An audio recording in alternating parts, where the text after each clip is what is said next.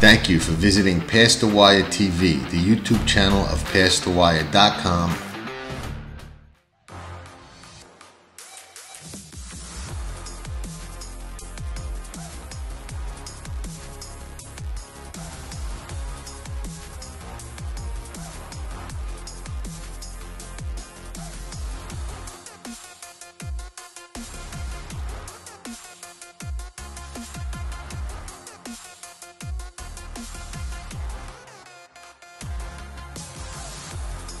Buongiorno everybody, Saratoga Today with Past the Wire, yours truly, day 24 of the meet, and the 4-star Dave is in the books.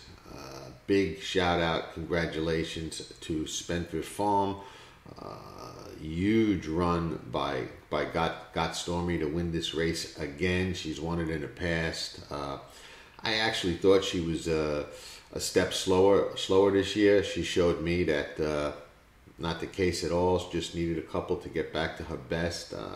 Ran a huge race, beating the boys again, and that's one heck of a mare that Spendthrift Farm has there.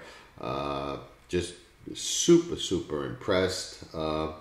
Another shout out to our friends at Zilla Racing Stables. Their maiden didn't get out of the gate well. Definitely came running and looks like one to watch going forward. They've got another one in today, as does Spendthrift. We'll get to that in a minute. But good day yesterday. You know, if you bet the right way, okay, and you understand that you're going to lose more races than you win, but you understand that you have to make it count when you're right and really capitalize on those days. You can erase a lot of sins with a good day, and that's what happened yesterday. That was a meat maker for me, regardless of what happens going forward. And that's what you need. You need to be able to zero in on those. The other thing I wanted to recap a little bit, which I think is important, an important takeaway. You know, I don't like to knock Beyer speed figures. I just don't use them and don't believe in them. I'm glad they're in the form because I think that they sway people away. But yet yesterday with High Oak, you know, a couple of people on TV. I normally mute the TV telecast because I just don't like anybody else's opinion or any kind of gibberish getting in my head. I usually watch the track feed, but yesterday we were having storms over here. So as opposed to watching the track feed on the satellite dish, I was watching the, I guess the Fox feed on the streaming thing. So Roku. So anyway, you know, I just happened to hear a couple of people say how High Oak's race was slow, you know, and we talked about how on the Thoroughgraph it wasn't a slow figure. It was pretty competitive with the better figures in the race. It wasn't the best figure, but it was certainly competitive, and if he went forward even a little bit off that figure, he was going to be right in it. But more important than that, you know, there's so much information out there. A ton of it, you know what I mean, between detailed past performances, all kinds of different speed ratings, Thoroughgraph, which I like, which we've discussed, because it factors in ground loss and trip and other things as opposed to raw speed figures like Byers and Brisnet and even time form, which I don't use because I could look at a race and tell you whether or not it was a fast race or how fast a horse ran. And most of you who've been doing this a while should be able to do that as well. And I apologize for that beeping. I should have shut it off, but those are emails coming in. Anyway, the biggest edge you can get in this game, and this is something I'll stress and is so important, is betting on your own opinion and your own eyesight. And replays are crucial. And I take a lot of notes when I watch races on things I saw. High Oak was a horse that I put on tracking trips because I knew he was a runner. I saw it. I saw the determination. I saw that he had that, you know, older, experienced horse mentality, and I believed in it, and I bet him accordingly. That's stuff that you can't get out of the racing form in past performances and that nobody else can tell you. you know, I love betting on my own opinion more than anything else that I'll see on any past performance or any speed rating or anything else like that. And that comes with experience. You know, I've been around this game a long time, doing it a long time, and you know, if anything, I can tell you that believe in your opinion, believe in what you see more than anything else, and go with your gut instinct, and you know, don't be afraid to lose. Just make it count when you win. You know, make it count when you're right, and it's important if you want to really beat this game. So with that, thank you to Spendthrift Farm, home of Gormley, who is the sire of High Oak, another one that I'm kind of high on, but Gormley and all the others, Into Mischief and Mitoli, who I mentioned, and their whole slew of stallions. Big shout out to Zilla Racing Stables. Big run yesterday, didn't get the money, but maiden special weight at Saratoga showed a lot of promise, and they got one in today that we're going to talk about, along with one from Spendthrift we're going to talk about. And last but definitely not least, our friends at AM Wager, who just delivered that beautiful ADW day in and day out to bet on some of these horses we talk about, and it's all good. You know, we're going to get to that show where we talk about one of the tools on Amwage's site that I really like a lot, that I think a lot of you are going to like a lot. But we'll wait for the right race to discuss that and see if we can, lack of a better term, exploit that tool and use it, and learn how to embrace it and make some money with it. Shug's horse ran big in that maiden race yesterday. I didn't expect that early big sweeping move, but I'll take it. Once he made it, I kind of knew. We got that one home as well, so that was nice. On tracking trips, we had, I know everybody who watches this video is not a tracking trips member, but we did have the winner of the last race at I think $17 or $18. The horse Eric Cancel rode for Gina Antonucci last race. That was a nice winner to close out the card. Had another nice one at Del Mar. Tough beat at Del Mar as well, but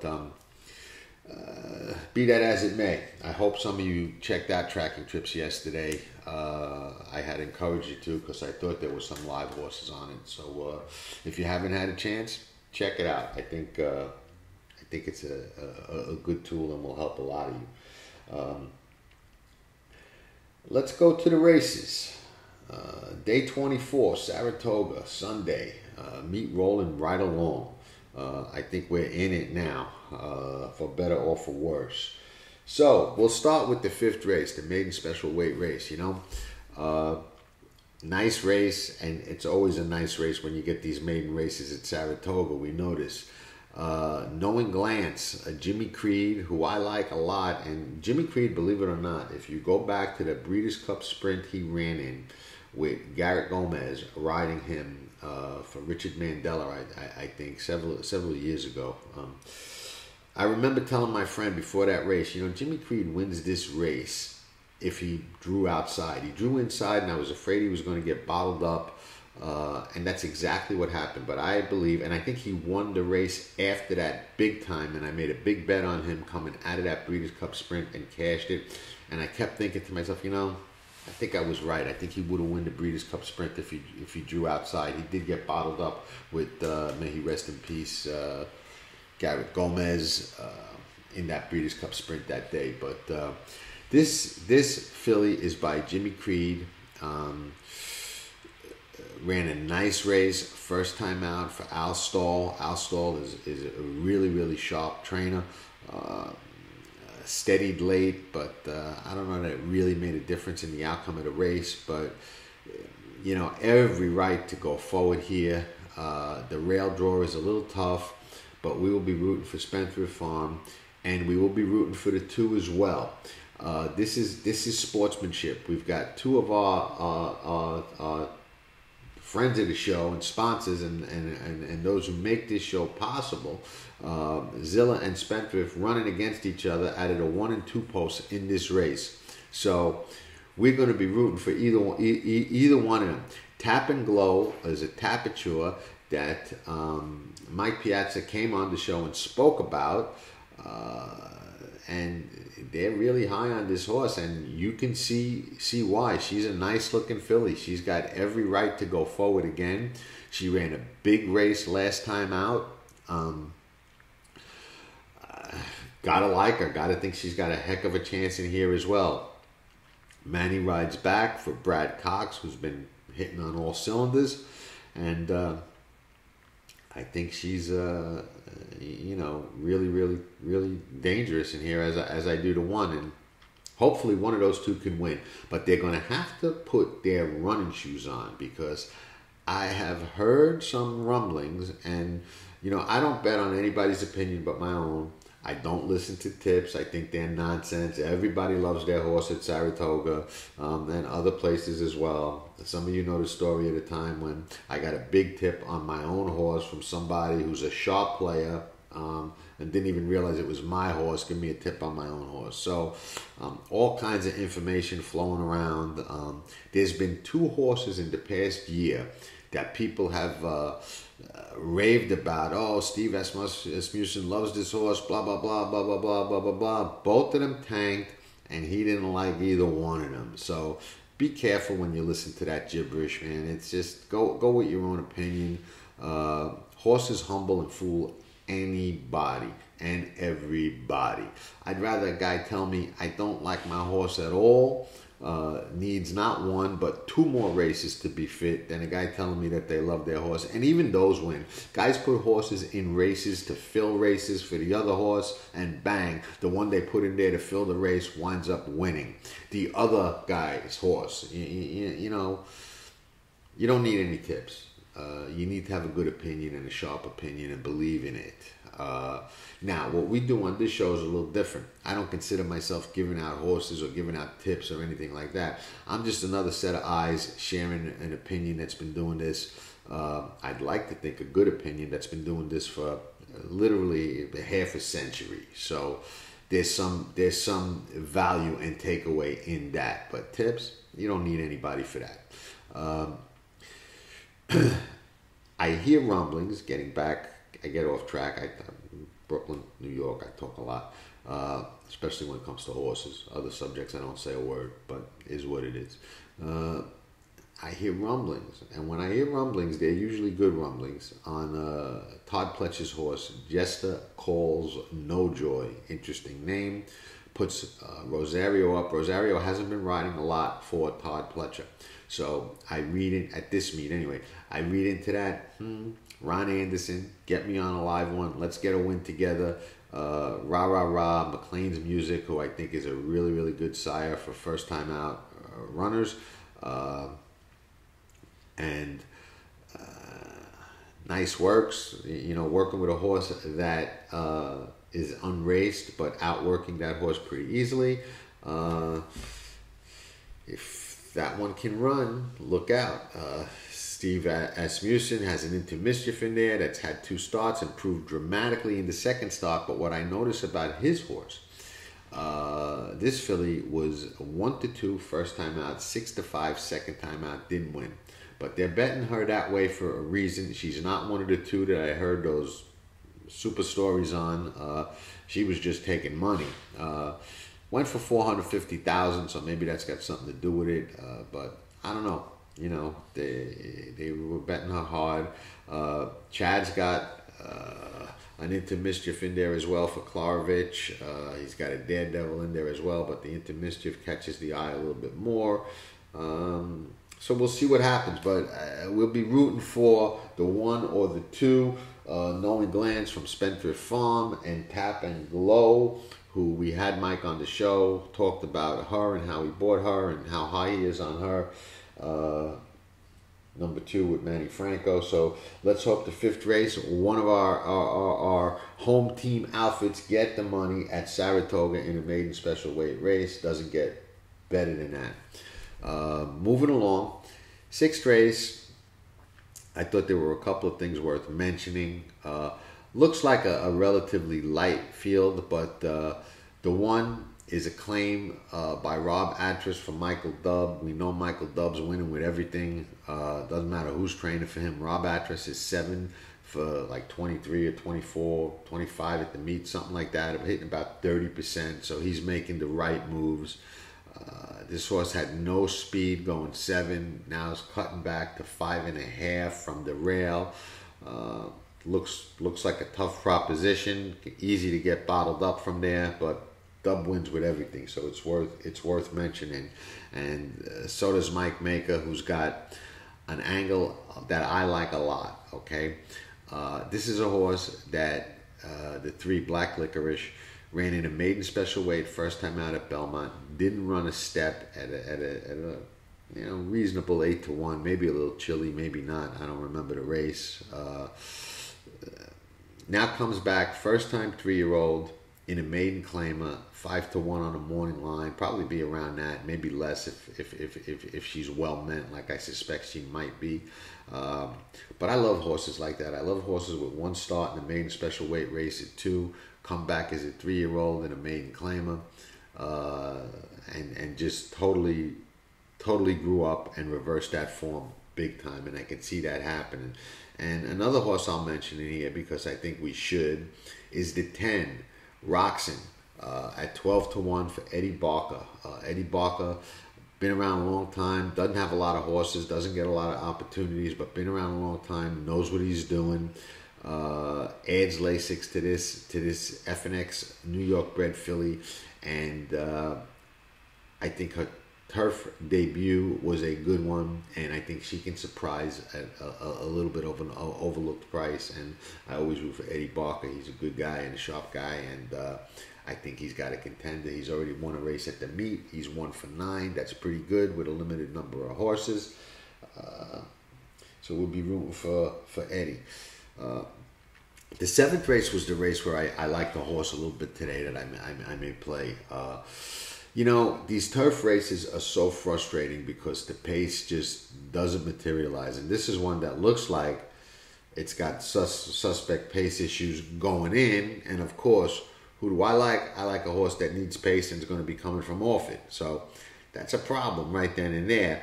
But like I tell a good friend of mine, Jimmy, who we handicap a lot together, sometimes you got to just approach these races and say, you know what, if I got the best horse, even off those slow 25, 50 fractions, 24, 49, whatever, that was ridiculous. Sometimes I just mow them down anyway and you hope for the best. And this horse has the right rider to do that.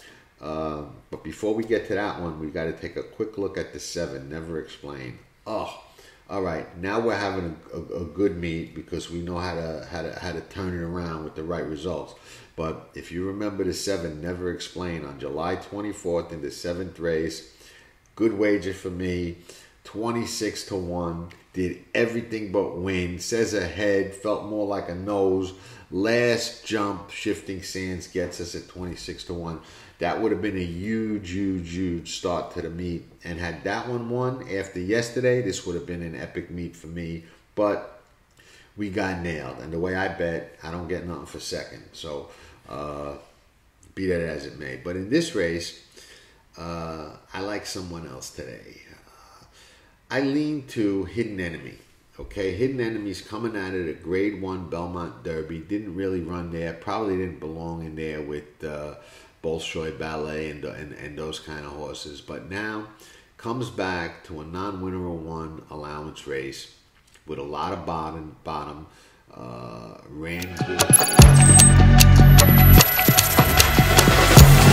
Cloud computing outside. Classic Empire head-to-head down to the line. Cloud computing wins the Preakness. Reach the starting gate. It's post time. Cold Front, the favorite, comes forward. And they're into the stretch. Cold Front put to the 10. Cold Front does it again. Right in the field of the Amsterdam. Now, what I like today is that he's going back on Lasix. He gets Joel Rosario, and he gets a 1.125 as opposed to a 1.16. I mean, I'd love it if it was a 1.316 or a 1.25, because I think he wants to run as far as you want to card the race. But I really like him at the 1.125, and I like him, dropping in class to the non-winner of 1. Steve Asmussen We know he's just deadly. And, Bolshoi Ballet, Cellist, De Jour, all of those horses are, in my opinion, better than what he's going to see today. So I got a feeling we're going to see this one rolling late and hopefully get up under one of those classic Joel Rosario rides. So that's the horse that I lean to today. There's other ones in there that are contenders, but I'm going to land there. Hopefully he sits on the rail, sits a nice trip, and comes running the way that I think that he can, especially back on Lasix. The eighth race, I will mention something. Peter Walder loved his horse in the second race yesterday, and he didn't run that bad. He didn't run well at all. So I have to point something out, and I'm not an excuse maker, but I will say this: that's something that's probably not going to show in the paddock, and that a lot of people won't know. Horse broke bad, we saw that, but the horse flipped in the paddock before the race, and then ran anyway. And I'm a big no-go for that. When a horse breaks through the gate or has trouble like that in the paddock, I'm of the automatic scratch opinion. We had that horse at Belmont, I forget the name, a month ago, 6 weeks ago, whatever it was, that ran off, and they brought the horse back into the gate and ran the horse, and he ran bad. I'm dead set against that. I think those should be automatic scratches. I think it hurts the race and hurts everybody in it and changes everything. But Peter's due for some luck, and hopefully he gets it, and maybe he'll get it in the eighth race. I mean, it's a tough race for sure. We got 10-1 on a morning line, but it's Peter, my man Walder, off the claim. Luis Saez up on Persian Queen.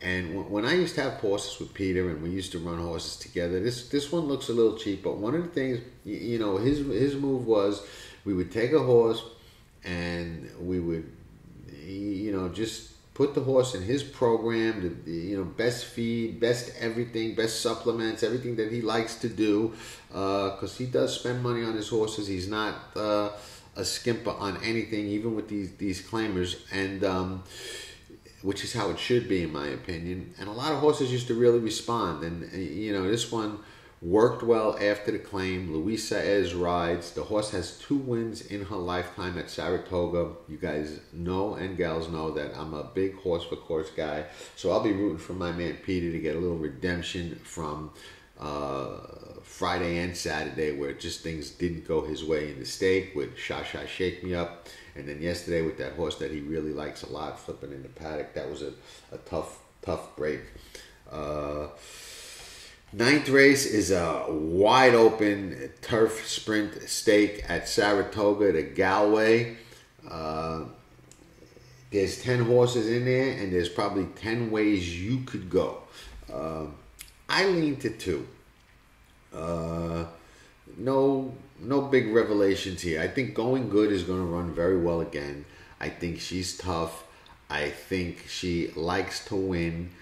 She likes the grass. She's just in fine fettle, as they say, and she's got the perfect post and the perfect style from the 7-hole, just sitting right off any blazing barn burners in there, and should be a handful, in my opinion. But then again, there's a lot of ways to go, and these turf sprints are always tough. The other horse that I look at is Christophe Clement's horse right outside of her, the 8 horse, Bye Bye. I like another angle, and I like to talk about angles that I like, and understand this: when I like an angle, I don't bet a horse just because it has or is coming off a certain angle. I it's got to check all the other boxes for me too. I got to handicap the race, and I'm the methodical handicapper, line by line from the bottom up, as some of you know. So they got to check other boxes for me as well. But I do like horses that have shown the ability to come off the pace sprinting, as this one has, or sit a trip sprinting, as this one has. And then this filly, when she stretched out to the mile, she went to the lead, tired late, and now she cuts back to 5.5. So I believe that those kind of speed races and then cutting back and they go back to their original style of off the pace, lack of a better term, legs them up and gives them some good bottom. And I think she comes from off the pace today, and she may be another one that's rolling late under Joelle. So that's kind of what I thought. There was plenty of action today, plenty to root for. We got a lot of our peeps in the game today, so it's going to be an exciting day. One horse I lean to, like I said, Hidden Enemy in the 7th, but a couple of other spots I'm looking at, like I said, and you all know who we are rooting for.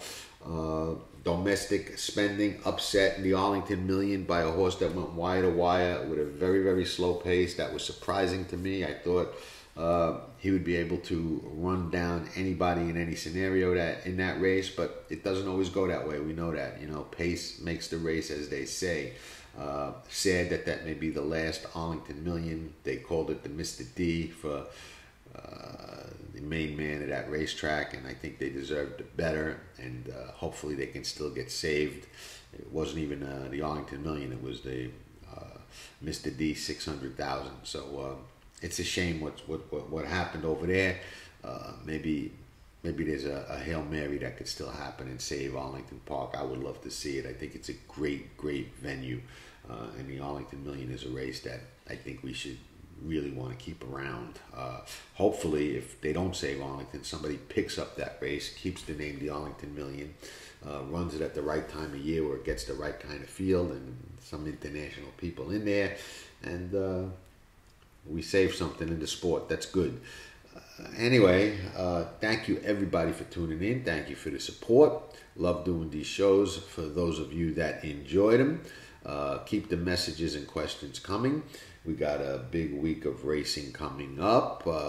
2 days off that I actually need after doing these videos and everything else that I need to do every day. So that'll be enjoyable. But I'm doing other things on those days anyway, and it's all racing related. So okay, thanks for tuning in. Ciao for now. Go win some photos, make some money, bet smart, bet right, and we will reconvene on Wednesday morning for Saratoga Today.